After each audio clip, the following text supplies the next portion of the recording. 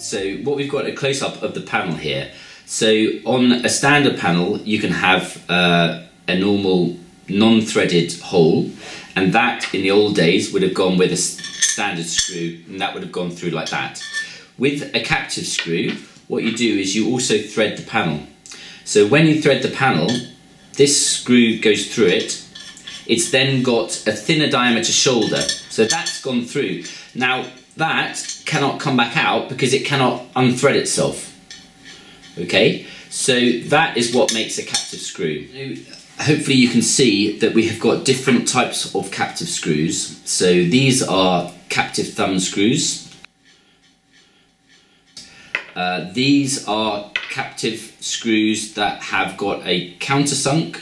So basically they will recess into the panel, and this one has a Torx drive. The majority of them tend to have hex drives on them, but we can make them in Torx, or we can make them in security drives as well. So those are the main styles, and in general, in terms of size wise, they will come from anything from an M2 thread all the way up to an M16 thread. So that's to give you an idea.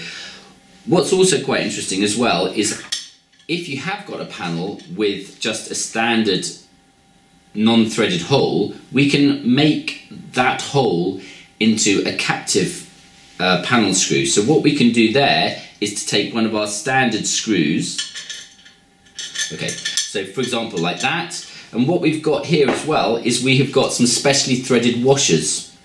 So that washer will then thread onto that part, and in that way that screw, even though it hasn't got a threaded hole, is now retained in place. What's also important when you select a captive screw is that you select the length of it, and you also bear in mind the thread length, because some of the captive screws have got different thread lengths, and you need to bear in mind the length that it's going into and the thread length of the screw. So what I've done with this demonstration is to show you the importance of making sure that you get the correct size and the correct length captive screw.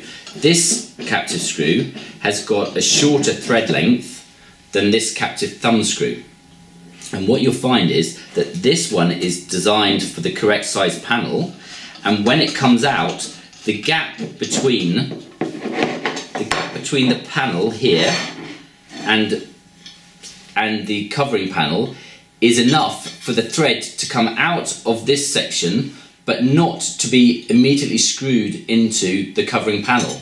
So I showed you how this was the correct size screw for this particular panel.